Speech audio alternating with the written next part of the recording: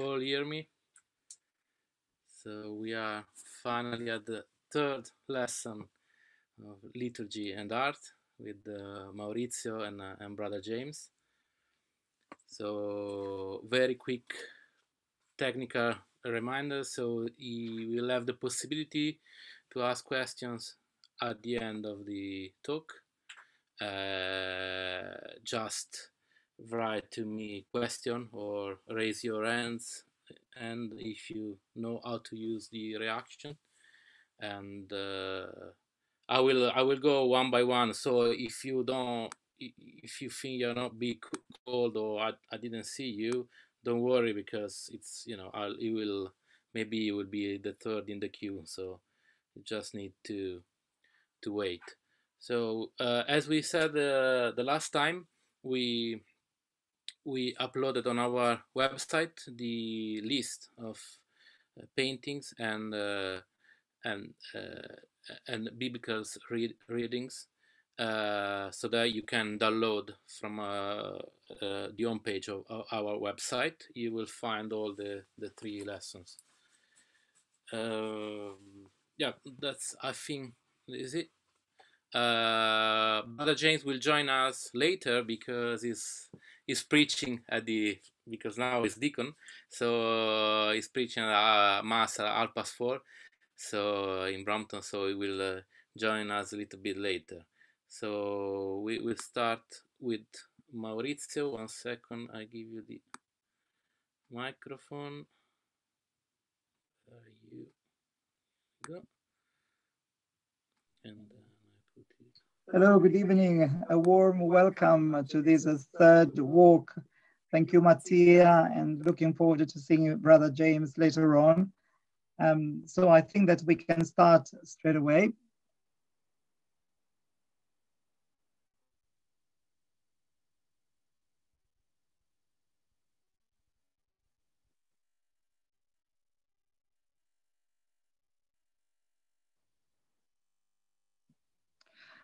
So we are, as I said, at our third week.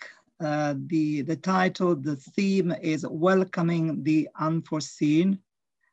And it covers the third week of Advent from the 13th, from today, to the 19th.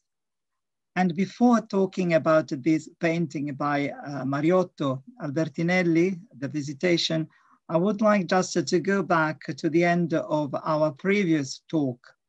As you remember, we talked about the Annunciation and briefly about the Immaculate Conception. So it was, generally speaking, just one theme. And today it's more complicated. There are at least 3 narratives that intertwined. One is about the Visitation, one is about John the Baptist, and Joseph and the genealogy. So the Annunciation, you probably remember this beautiful fresco by Beato Angelico, and one of the sentences pronounced by the angel was, your kinswoman, Elizabeth, has in her old age herself conceived a son. She, whom people called barren, is now in her 6th month. For nothing is impossible to God.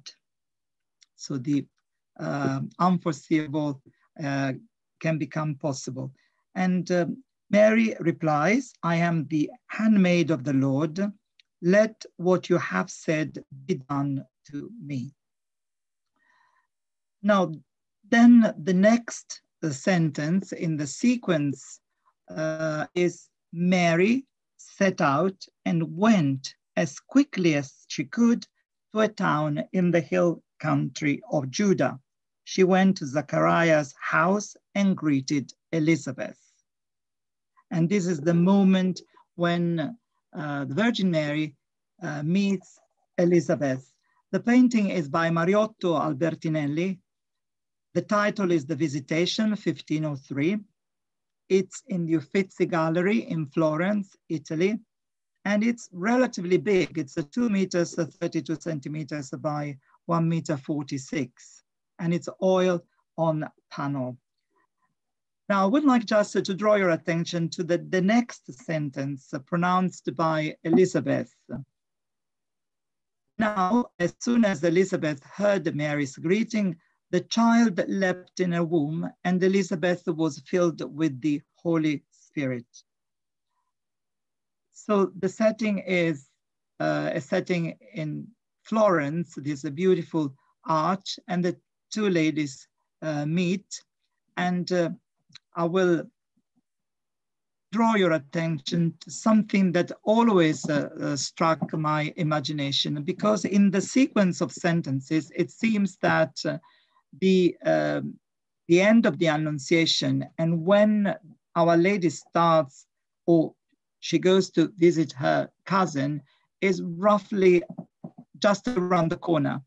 So I would like to show you the map, 3 maps actually, because on the left-hand side, you see probably the clearer one, because Our Lady had to cover a distance from Nazareth, where the Annunciation took place, to Ein Kerem, where Elizabeth lived, that it's in the outskirts of Jerusalem. So on the first map on the left, you see Nazareth in the north, near Cana, near the Sea of Galilee, and Jerusalem is roughly at the bottom, near Bethlehem, written in red. So it's a long distance, it's 160 kilometers.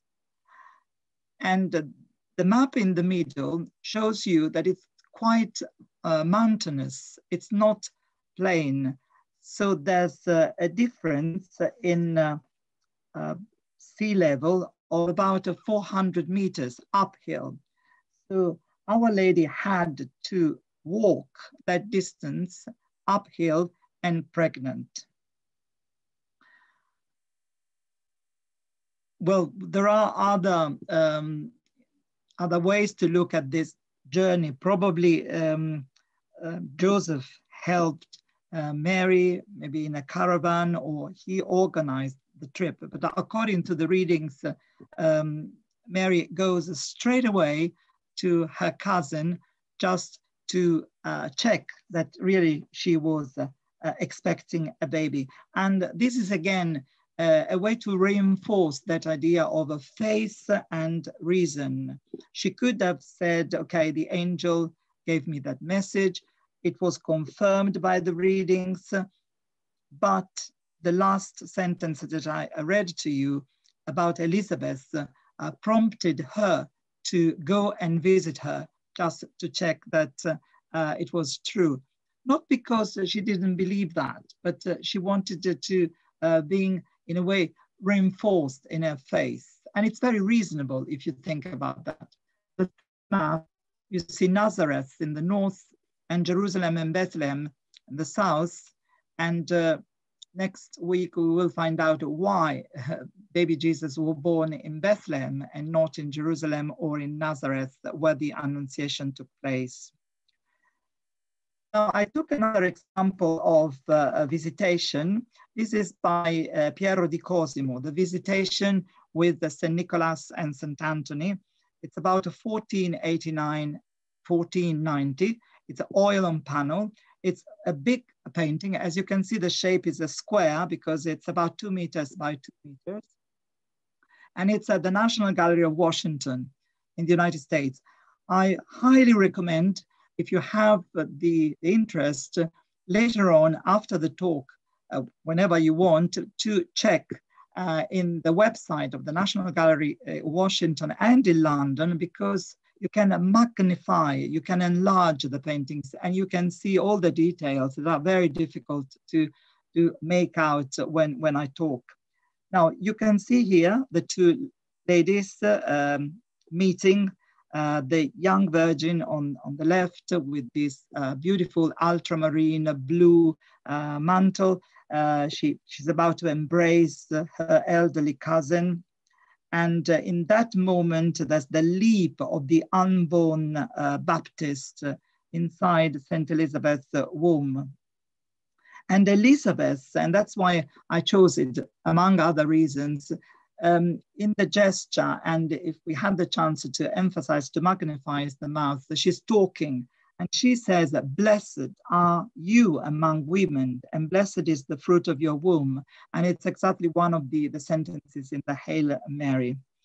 Now, the painting is quite complex, and there are so many scenes. So if you look on the right-hand side in the background, there is a crowd roughly at the middle, and it's the massacre of the innocents. But I don't want to talk about that today. It's on the 28th of December, so it's in the Christmas liturgy. But above the crowd, there is a church. And again, you have to go to the National Gallery of Washington website to spot it. But there is the Annunciation as a fresco on the facade of the church. Let's see if I can point it with my arrow here. So this is the crowd. And then above there is a church, and there is the Annunciation as a fresco there. Now, the landscape beautifully represented. It's a change in the color of leaves. So on the right, it seems autumn. On the left, the leaves are green. It's a new season. 2 babies are about to be born, Jesus and John the Baptist. Now, on the other side, so looking at the painting on the left, you see just above St. Nicholas' head, there's the Nativity, yeah, the Nativity with the shepherds. So many scenes put together by Piero di Cosimo. And above them, on this winding road, just below the rock, the 3 magi, the 3 kings, are going towards the crib to pay homage to baby Jesus. Now, why St. Nicholas on the left and St. Anthony Abbot on the right are here? Well, it's a bit of a mystery. Sometimes it's because the people who commissioned the painting had their names, Anthony or St. Nicholas. And Anthony, let's start with St. Nicholas in red. St. Nicholas is reading a book, is Wisdom, chapter 1, 1-6, and it says, and I quote, "Love justice. You who judge the earth, think of the Lord in goodness and seek him in integrity of heart." This is also because the Caponi family commissioned the painting, and they were bankers. And so they probably needed reminding to love justice. Now, at the bottom, just near the red dress, you see 3 golden balls. Let's see if I can, here. And these are attributes. Attributes are symbols which help us to identify the saint. And the story goes that St. Nicholas gave money to a poor peasant in marrying off his 3 daughters. And if you wonder why St. Nicholas is the saint associated to children or children who receives gifts, we celebrated St. Nicholas on the 6th of December, is because he made many miracles helping children. Now, on the right-hand side, there's St. Abbot, and St. Abbot is writing and with this long beard, and he's wearing a pair of spectacles, as you can see, glasses at the time. They were certainly invented, so you can see that he's wearing spectacles. He's writing, and if you look just on the bottom left-hand side, there's a stick. It's like a cross, and the shape of a tau. Tau is a T in Greek, the letter T. And at the time, the cross had that shape. So it's a way to support himself because he's old, he's tired, but also because it's the symbol of the cross. Now, near the cross, I hope you have identified the cross. Sorry that it goes very sensible. Very, here we are. Let's see if I can show you. Yes, there's a bell nearby, and the bell is a symbol of St. Nicholas, and there's a pig here. just near the beard. If you look at the beard, St. Anthony Abbott's, St. Anthony Abbott's beard, you see the pig, because in the 2nd and 3rd century, he was associated to the fact that to raise money, he raised the pigs, and to call pigs, he needed a little bell. And so that's why you have the cross, the bell, and the swine to identify St. Anthony Abbot. A reference to the fact that St. Nicholas represents the divine, this generosity, this love to the children. So is next to the Virgin Mary, who is about to give birth to Jesus. And St. Anthony Abbot is associated to monasticism. He lived in the desert. He's the one who started the movement of the monks and spread all over Europe as far as Ireland. So he's more associated to John the Baptist, who he lived in the desert. So this is the moment the two ladies meet. But the next work is extraordinary to me, because you can see the baptism and the visitation on the same painting. I think probably it's the only example where you have two scenes 30 years in time difference. So the two ladies, the Virgin Mary on the left, the aged Saint Elizabeth, they are talking. They are on the left on this rocky landscape. There are two angels, but right there's Christ baptized by John the Baptist on the right-hand side. So it's extraordinary that the two ladies who are expecting baby Jesus and John the Baptist, then they see the future 30 years ahead. And you probably noticed that Elizabeth is pointing towards the baptism.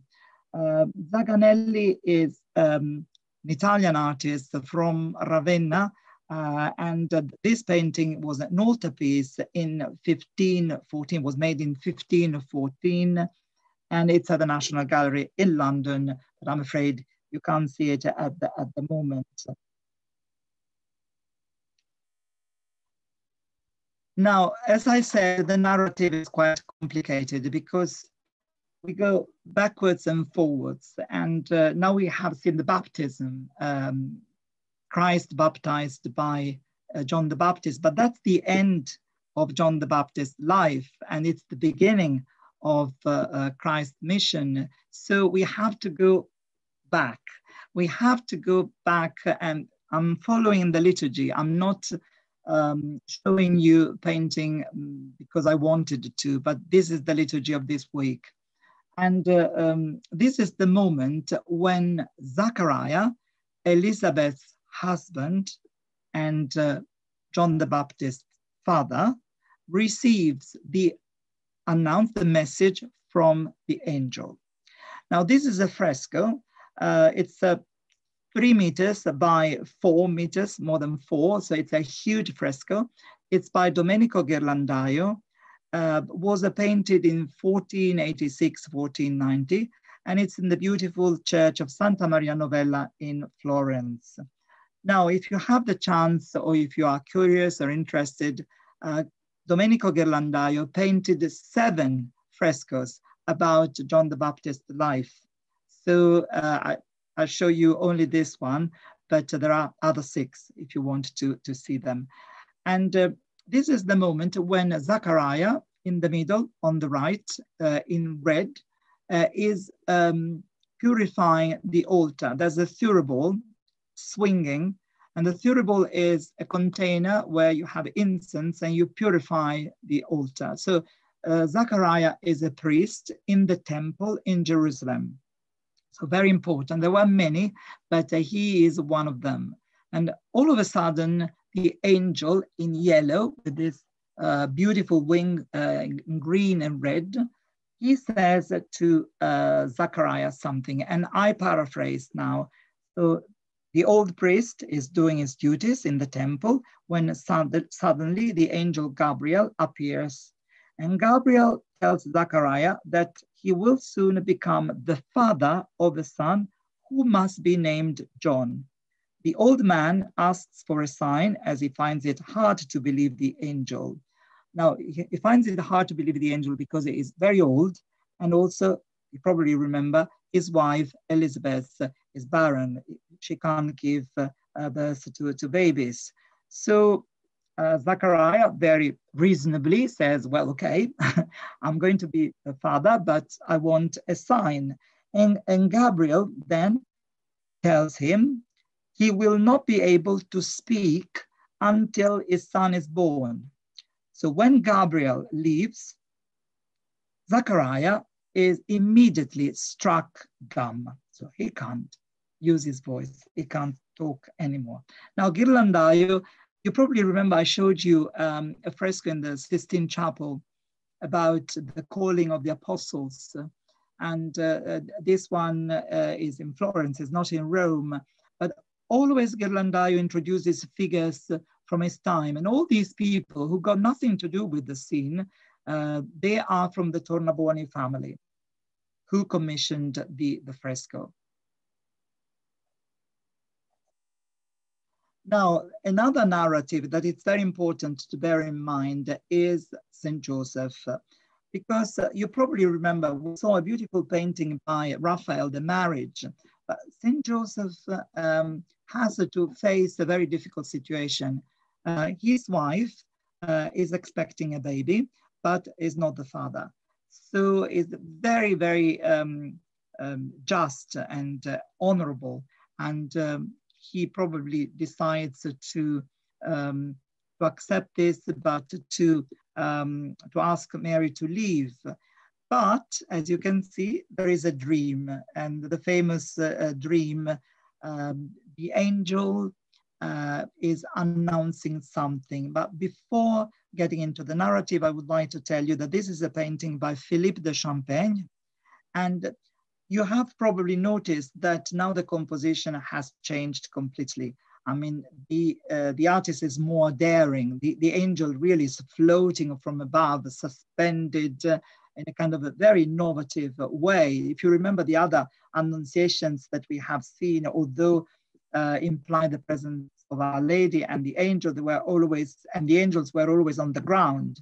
And this one is in the sky, so to speak. But there is also a reason, because it's a dream. It's not really a factual presence of the angel on the ground. So I think the Champagne decided also to suspend the angel because it's a dream. The painting is a 1642 and it's at the National Gallery in London. So you can admire this painting in London. And the size is 2 meters by 1.51 meters and a half, so relatively big. Now, the angel appears to St. Joseph in a dream to confirm that the Virgin Mary had conceived Christ through the Holy Ghost. So, as I said, Champagne shows you the angel above and is surrounded by this cloud of light. And you can see he's pointing with his left arm upwards to say, to confirm it's the work of God, the Holy Spirit. And then with the other arm on the right-hand arm points towards the Virgin Mary. Look at the Virgin Mary. And she's praying. Do you remember in the body language, the crossed arms on her chest means that she's accepting, behold, I am the handmaid of the Lord, be done unto me according to thy word. She's reading a book, or she was in the middle of reading a book. But also, if you look at the prie-dieu, the prayer desk, you see at the bottom, there's a white cloth. And again, if you go to the National Gallery of London website, you can magnify that detail and you see that there are knitting needles and woolen balls, so as if there is a reference to a domestic life. Unlike St. Joseph, who was a carpenter, and if you look at the bottom on the floor, you see the instruments, the tools. Find out where the mallet, the chisel, the axe, the hammer, where are they? They are there. They're there to show you that he's a carpenter and a joiner. But at the same time, there is this contrast between this beautiful chair. Look at how carefully Champagne had carved the arms and the shape of the chair is resting on this comfortable padded pillow, tasseled pillow, but at the same time, the dresses, so the costume is very, very simple. There's the yellow and light, very light blue. So St. Joseph is reassured. And this is the moment when on the 17th of December, we talk about the genealogy that is deeply linked to St. Joseph. I promised you to show you this stained glass window again. Do you remember, it was the first talk, and it was very quick because there was a reference to this genealogy in the first week, but there is again on the third week.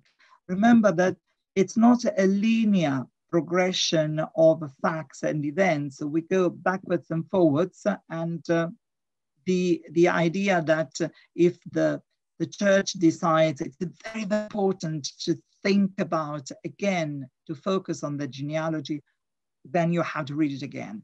Now, the stained glass window is in Wales, in Somerset, in England. You remember that it's called the golden window because there's a profusion of gold, of yellow, and it's called the Jesse window. And Jesse is a figure in the Old Testament, King David's father, and he's the beginning of the genealogy.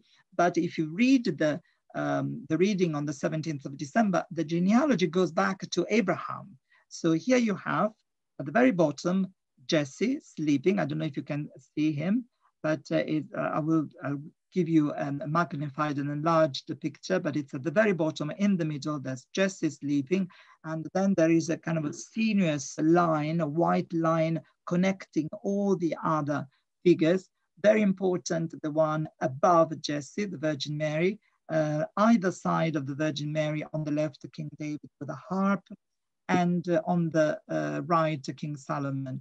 And then going up, you have the crucifixion, but the extraordinary element about this stained glass window is that it combines the two readings of the genealogy of Christ, who comes from Jesse and Abraham, but also at the very top, it's very difficult to see, but there's the redemption. There's Christ, risen Christ, and I hope to use again very carefully yes, this is God. I don't know if you can see the arrow, this is God. And then there's the Holy Spirit here at the very top. So it's quite a very interesting way to combine the two readings together. Now I'll give you some details. This is the Virgin Mary with the little Jesus, very thoughtful, I would say, very tender, but thoughtful. This is the crucifixion. And remember, it's a 1340. It's one of the most beautiful stained glass windows that we have in this country. And as I said last time, we have beautiful cathedrals with beautiful stained glass windows in York, in Canterbury, Wales, in Exeter. Right, let's introduce the next one. So this is St. Joseph and the genealogy, okay? This is the narrative that I think we have to conclude here.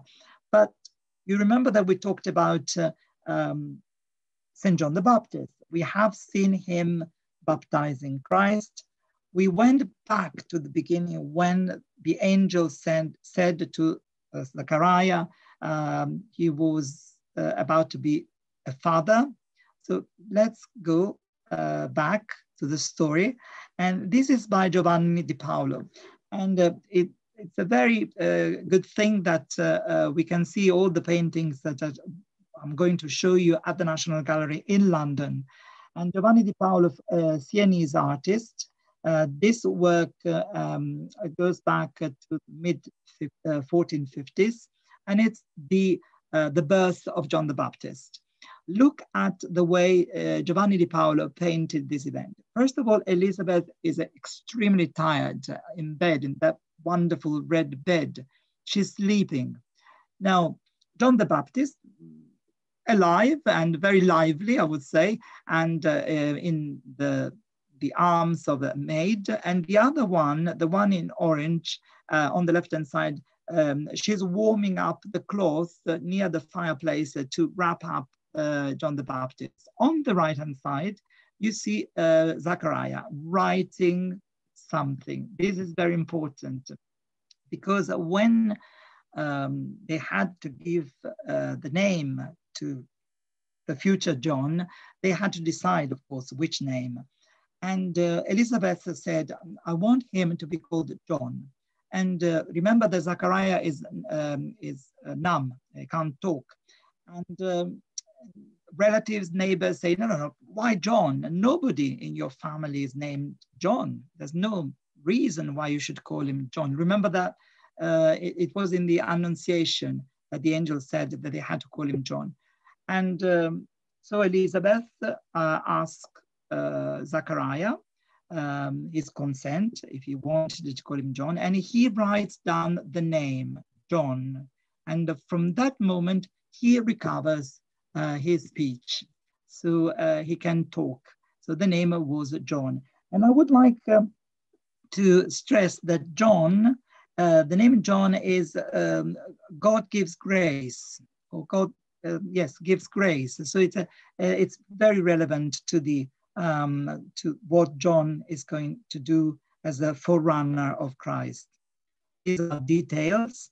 And John is looking at his father, and his father is writing down the name. And the next one is when John goes to the wilderness. And we don't know exactly if he goes when he's a child or a teenager or if he's an adult, but Giovanni di Paolo, the same artist, okay? All the paintings that I'm going to show you now are by Giovanni di Paolo. They are at the National Gallery. And the wilderness, why? He wanted to preach, to pray, to fast. He has really to prepare himself to the coming of Christ.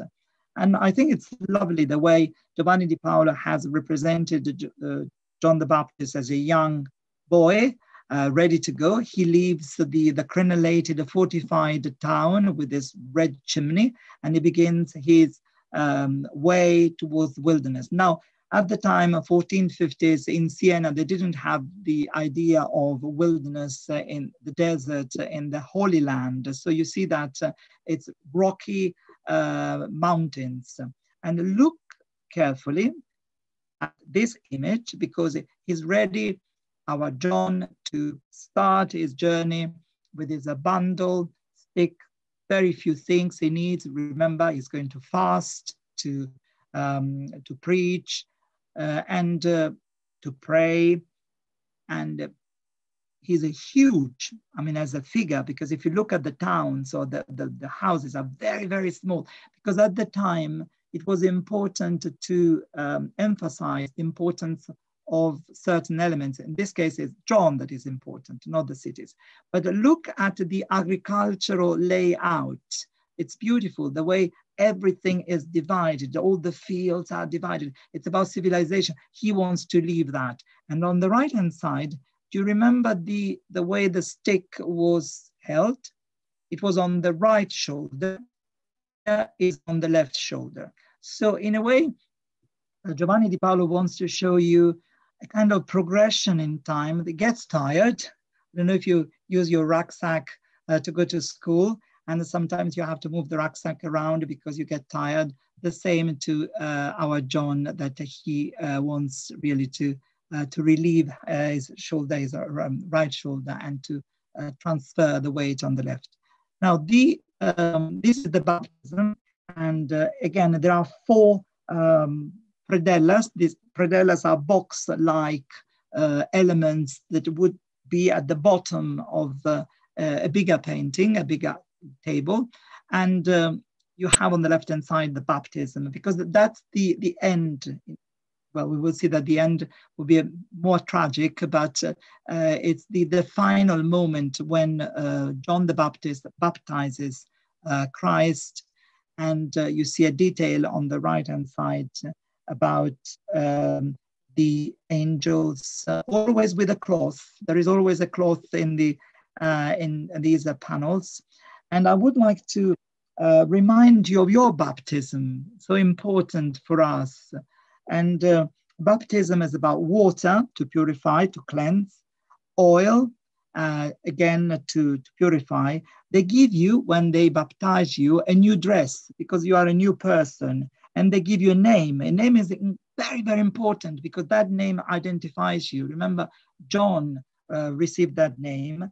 And you are blessed in the name of Father, the Son, and the Holy Spirit. So there is a kind of union between your name and the name of the Trinity. Then you light a candle. Your godfathers and your parents held or hold the candle because you receive light from darkness, and also the presence of the godfathers and the parents are very, very important because they have to help you to stay faithful to the church and Christ. I'm afraid the end of John the Baptist's life is very tragic because I was unsure to show you this predella, but I think that you are old enough.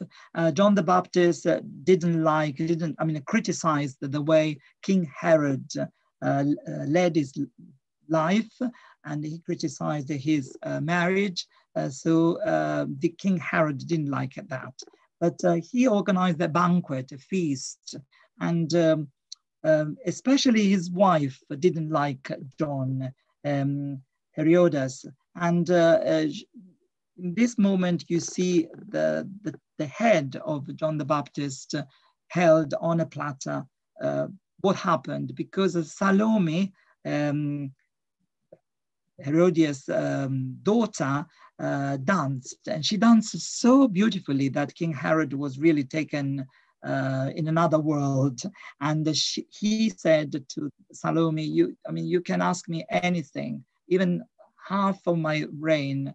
And she asked her mother. Her mother said, I want the John the Baptist head. So that's the end of it.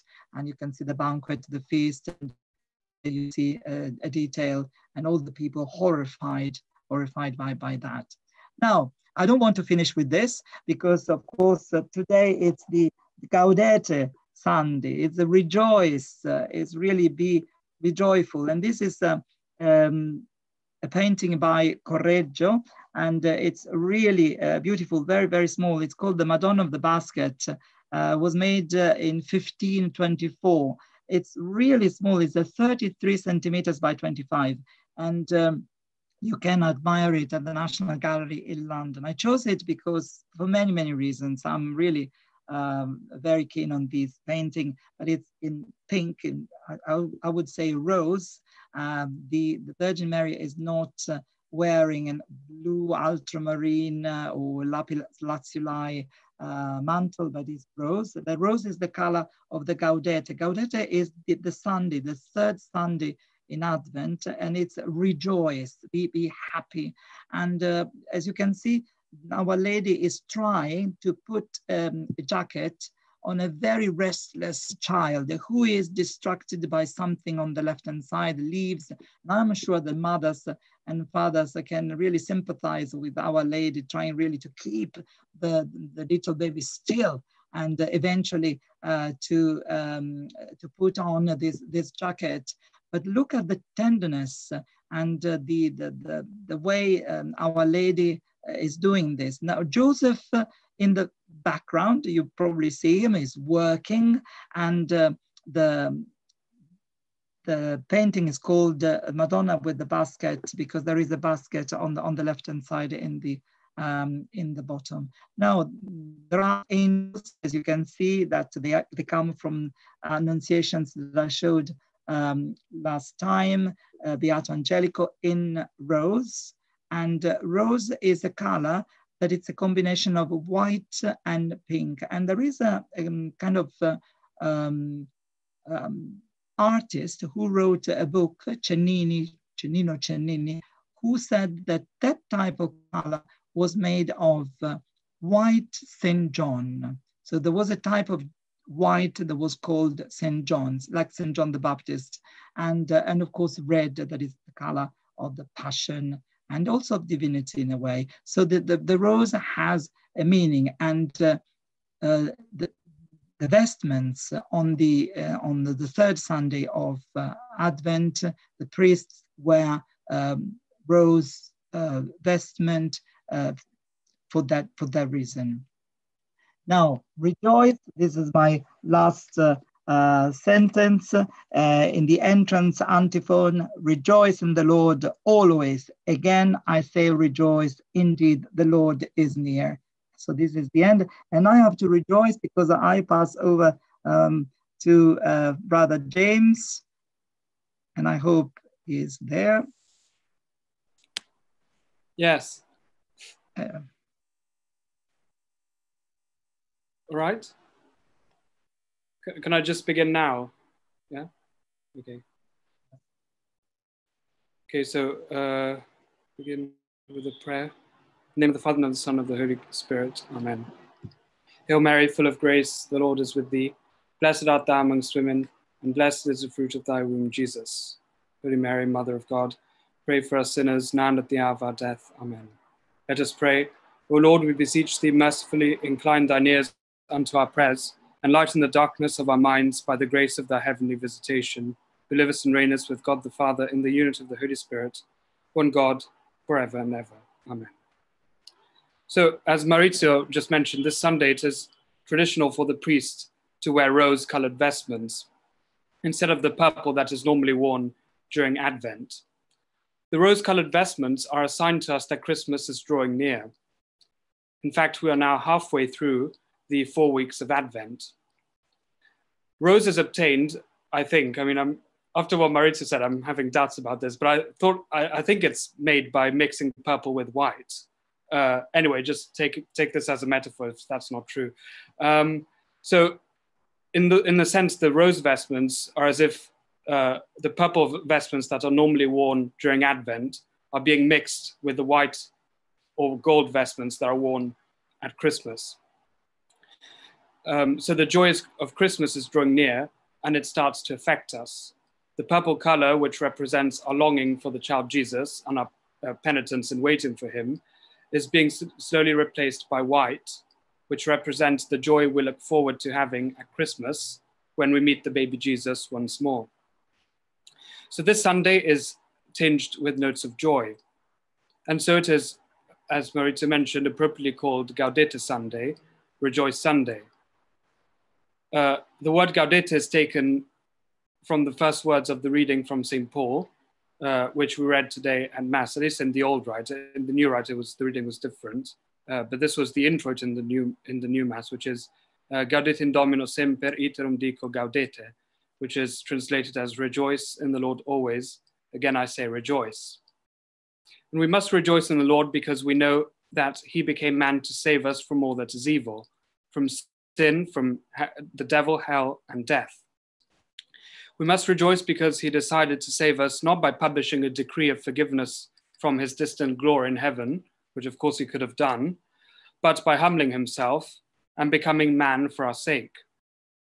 And he humbled himself not just by becoming man, but by becoming a small baby for us, born of poor parents in a town of no importance.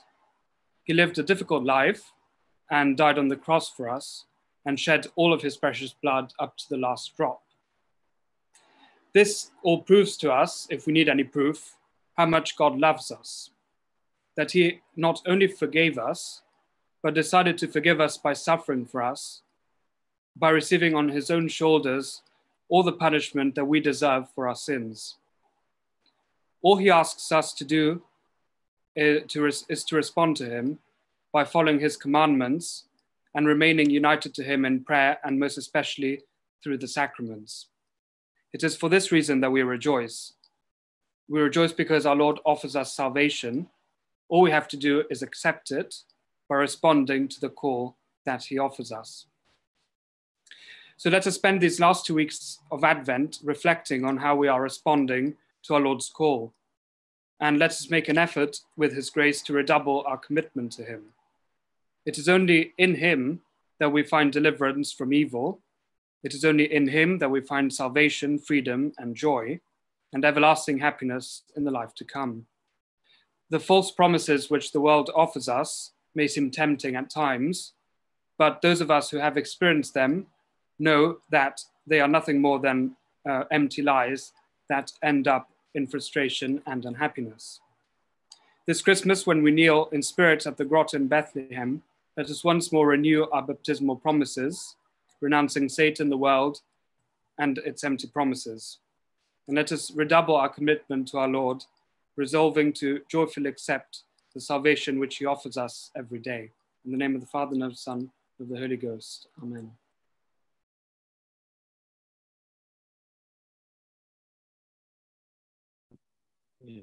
Thank you very much, both of you. So we have, at the moment, we have one question. If you want them to write other question, is from Simone. One second.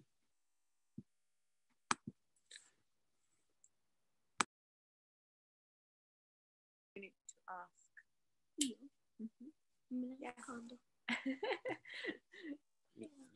Okay, I'm gonna say it's actually Simone. Can you hear me?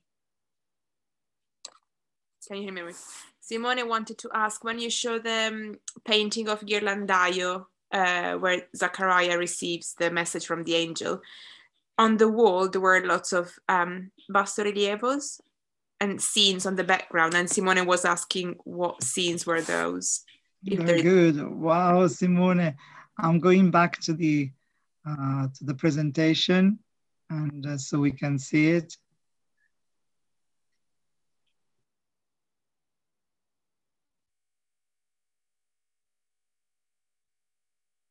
Right. Very good, Simone. A wonderful question. Now, the representation of the setting here.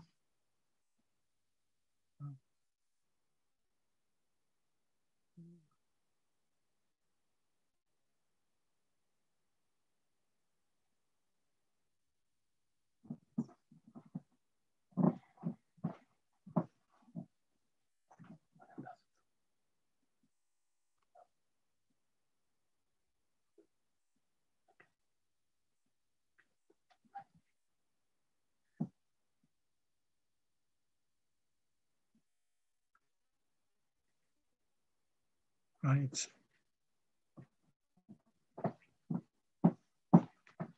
Can you see it now? Yes, okay, right. So every time Ghirlandaio sets a scene from the Old and New Testament, he tries to set it in a kind of a urban, Florentine scape. What does that mean? That what you're looking at, it's actually a late 15th century city, probably Florence. Now, the one in the middle is a kind of a triumphal arch. Now, if you live in London, you have probably seen Marble Arch or the Hyde Park Corner Arch, the Duke of Wellington Arch. And these were arches that were built at the end of a campaign, a war, just to be triumphantly happy that they won the war. So it's a kind of a Roman tradition.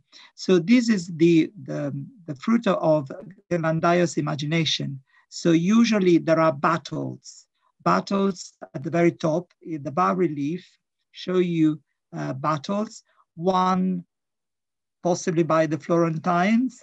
So it's a celebration of the victories, but there's no reference to a specific arch like that. It's the fruit of the imagination. But if you look, for example, at the scene on the right-hand side, so at the very top, there are some horses, there's a flag, there are people stampeded by the horses, but in the lower part, there is like a general that is addressing a crowd, so it's victorious. So it's, in a way, it's a symbol of victory. So it doesn't reflect, do you remember, Simone, where the scene took place? The scene took place in the Temple of Jerusalem. So the Temple of Jerusalem was not like this architecture, was completely different. So Ghirlandaio uses his imagination to set the scene in a Florentine cityscape that is just imagination. But if you look on the right-hand side where the ladies are, there is a view going into the background, and there is a building that is quite faithful, very realistic, like a building that you could see in Florence at the time. So just to answer your question very, very shortly, they are battles. Okay, they're battles. Did I answer your question, Simone?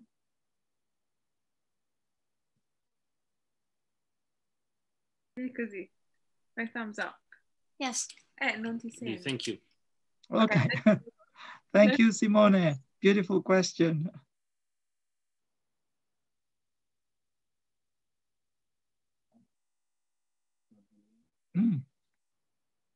Vai, chiudi. Madde? I wanted to ask, why does Mary always have a book with her? Oh, beautiful question. A blue, you said. A blue... Book. A book. Ah, very good. Because the fact that she becomes, or she is the mother of God is prophesied, is prophesied by Isaiah. Isaiah, if you follow the readings these weeks, the first reading generally is from the prophet Isaiah. And Isaiah says that a virgin will conceive, and he prophesies what's happening at the Virgin Mary. So the Virgin Mary, who is very conscientious, and she studies a lot, and she reads the Old Testament, because remember, the New Testament has not been written yet, the Old Testament. So the artists represent the Virgin Mary with a book, because in a way she has the confirmation. Oh, what I'm reading is exactly what is happening now. Did I answer your question?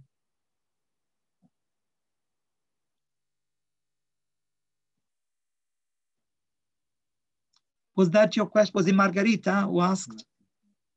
Martina. Posto. Vai. Yes. Rispondi.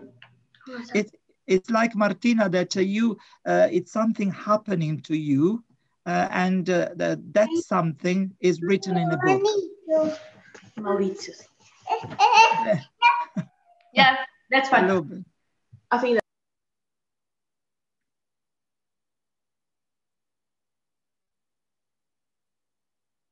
Another question from Caterina.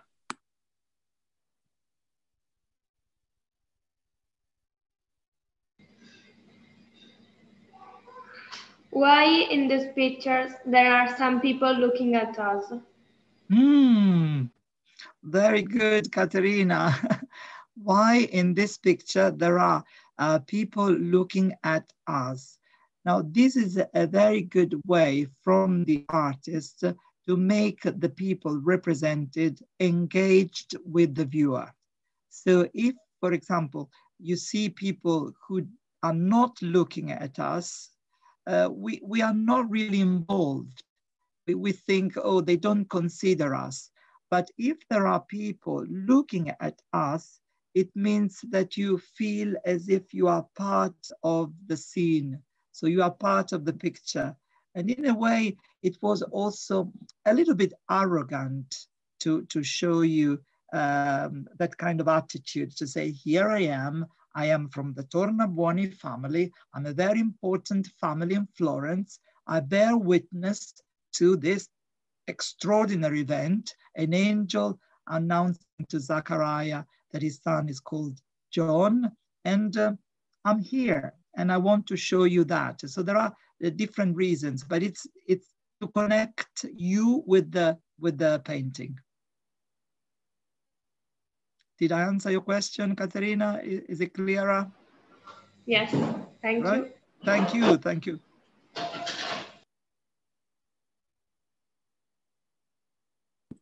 I think this was the last one. I'm just checking.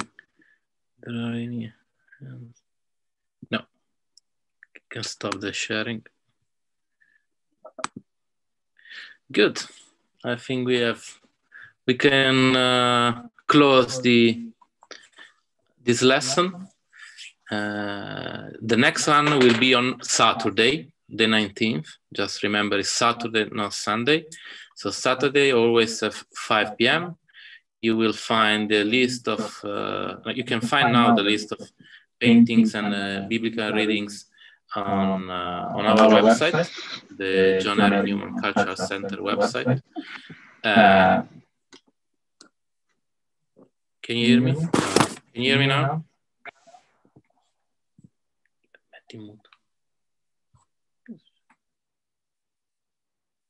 Okay, can you hear me now? Better? Yeah, okay. So, as I said, next time will be on Saturday. There will be the last lesson for this series. Then we don't know if Maurizio is thinking something else, but so it's Saturday at 5 p.m. And the list of paintings and biblical readings are available on our website at www.jhnewmanculturalcenter.org.uk. And then for the fourth lesson, there will be the day before a possibility to download it. Good. Can I say something? Yes. Yeah. 1 second, that Maurizio won't go. I would like to say, don't miss the last one, because you have the most beautiful canticles in the whole Bible, the Magnificat and the Benedictus.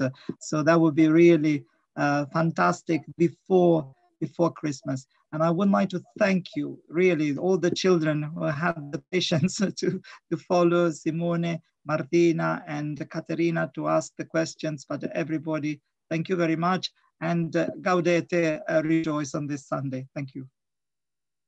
And thank you, Brother James. And see you soon. Bye.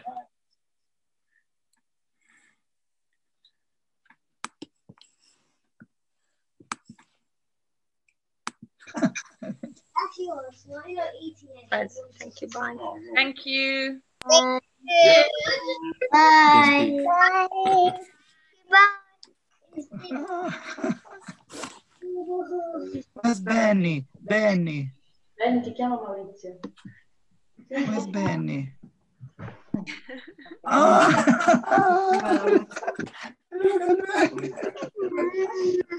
E Tommaso. Vedi la Benny, Tommaso. Luckily, we intercepted Benny because she showed up naked. Sorry, we have a question I missed. Maurizio, from Tom. Tom, do you want to ask? We are still on. I have to join again. Well, I was a bit embarrassed because we had lots of very. Oh, you left. Come here. Sorry, 1 second. 1 second. Because Maurizio was. No. Maurizio. Ma non sei dentro? 1 second. There we go. Oh, here we are. Please, Tom. I was a bit embarrassed. We had such interesting questions from various people, and I had a rather mundane point. I was going to put it to Brother James, but I think he's gone. It seems to me that temple priests were active between the age of 30 and 50. Then they retired, as they were instructed in Numbers 4. So Elizabeth would have been even younger. We have this ancient tradition of a very old couple who couldn't possibly, like Abraham and Sarah, who couldn't possibly have conceived a child. So I just wondered if this was, I don't know, when did it begin? There was no reason for this ancient couple tradition. Okay, she was old, she was barren, that's the important point. But so ancient, it's nonsense. She was probably in her 40s. Yes, parla. Hello, Tom. Thank you. That was something that intrigued me as well, because they were probably she was 43 and he was 45, 47.